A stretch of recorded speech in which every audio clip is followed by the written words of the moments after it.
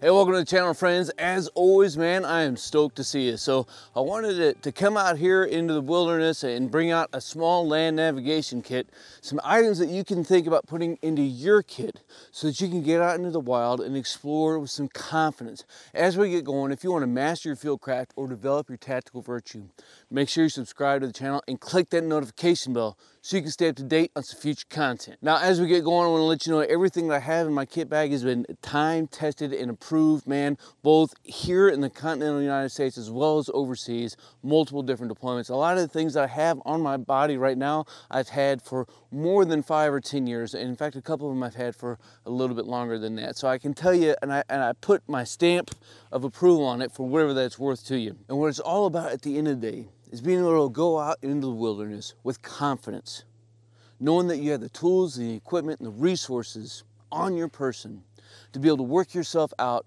and be able to come back to where you started from safely, right? We're talking about mitigating risks. You don't need everything that I have in my kit bag. You could have more, you could have less. But you have what you need, and you need what you have, and you're trained and proficient with all of it. Right, so you're not going to see any digital devices I'm going to show you. I'm not opposed to GPS devices, right? I think they're extremely useful, right? They're very accurate, but I prefer to be a little bit more old school in my approach. I do layer things, and I'll talk about a pace plan that you can put in your kit bag in a subsequent video and make it reliable to not only communications, but navigation and everything else that we're doing. But I do prefer to be a little bit more analog in my skill set, because I can use a dagger, right? I can use a GPS device. I can use a Garmin. I have a Garmin watch. I can use all of them. But what happens when that stuff fails? And to be honest with you, I love having a physical map in my hand and a compass and setting out and enjoying and exploring the world. And I look forward to hearing what you have in your kit down in the comments below. So make sure you do that so we can keep this conversation rolling and continue to grow from each other. What has worked for you? What has been the best thing that you've had as you're off and exploring? All right, so let's go ahead and drop the pack and we'll start to see what we got in this thing. Hey team, gonna take a short pause and remind you to check down in the description below for a link to any of the gear seen in the video, as well as over a dozen lists on my Amazon influencer page to help you organize and harden your kit. Back to the content. Now, I will start off to telling you that the pack itself is a Tactical Tailor Flight Light Removable Operator Pack. I've had this thing for, I guess, going on 10 years now, and it served me well. I didn't buy it for this, I just kind of repurposed it. On the outside and dummy corded to my pack, I have a Cammenga compass. It's a standard Lensatic compass, right? This thing's time tested, man. Can't go wrong with it.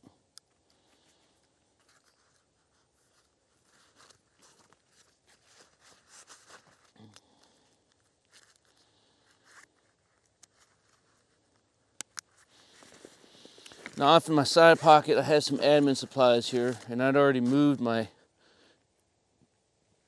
pencil and my paper, which are both very important things here. So everything I have in here is, I do have a pen and a pencil. That way, right, so 2 is 1 and 1 is none. I have a protractor. I have a piece of paper, something I can take my notes on, right? As well as a map. Now, when it comes to finding maps, I do have some other videos out there that'll show you how to get onto USGS website and negotiate that and find maps for your local area. And then having something to write with and something to write on, man, I'm telling you, is hands down, it's so important to take notes, more than just tick marks of what your pace count is, but maybe it's things that you're describing along the way. It's telling a story of where you've been so that you can find yourself again.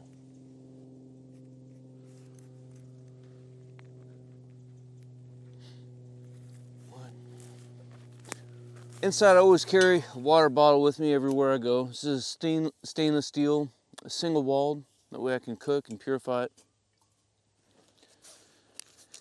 In addition to my Cammenga compass, I also have a Silva base plate compass.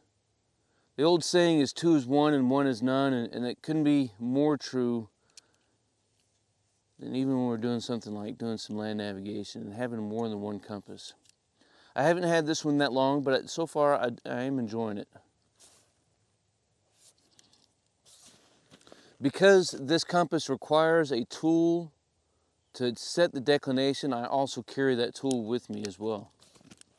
And so when you get out and you're exploring, and maybe it's in an area that you haven't been at before, and you want to kind of leave some pebbles along the way, maybe it's setting up some waymarks, something that you can work yourself back to.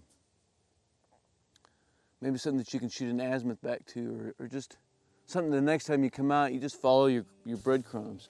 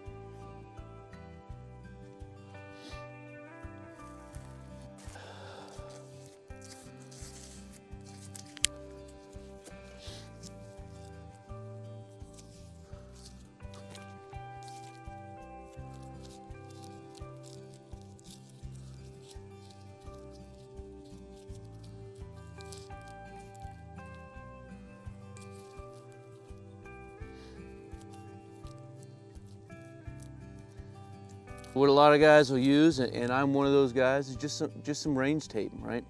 Super inexpensive to get a roll of it, and it's highly reflective, super easy to see, and it contrasts in with the environment around us. So it's always something nice and handy to have. In addition to that, I also carry a couple range flags, and maybe you've seen these in an earlier video when I was off doing some overnight exploring. But I just made these by hand. You could use handkerchiefs, right? Use anything you got. But man, you can see this thing so easy. And I carry and I tie it up with some bank line. Then just drop down in the pack. And when this thing is hanging up nice and high, it is so easy to see. A lot easier than the tape, and it's something that's a little bit easier to shoot an azimuth back to. Some other things you may want to have in your arsenal, maybe some ranger beads, something that you can use. I like to use tick marks. That's why I carry a piece of paper, because you never know when you're going to make a mistake pulling a bead or something. And so I don't use beads too often at all. I'll just make little tick marks down in my notebook. And I can take all my notes along the way. Maybe it's something that I've seen at that particular 100-meter interval. Whether it was a piece of range tape I put out, or a very significant tree, or something I can see on the way back.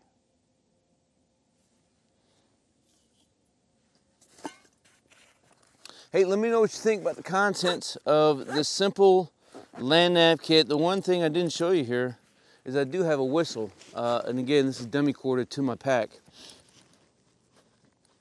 And you know, a whistle can be used for all kinds of things. I could use it to play Marco Polo with a battle buddy if I was out here, and basically playing some hide and seek.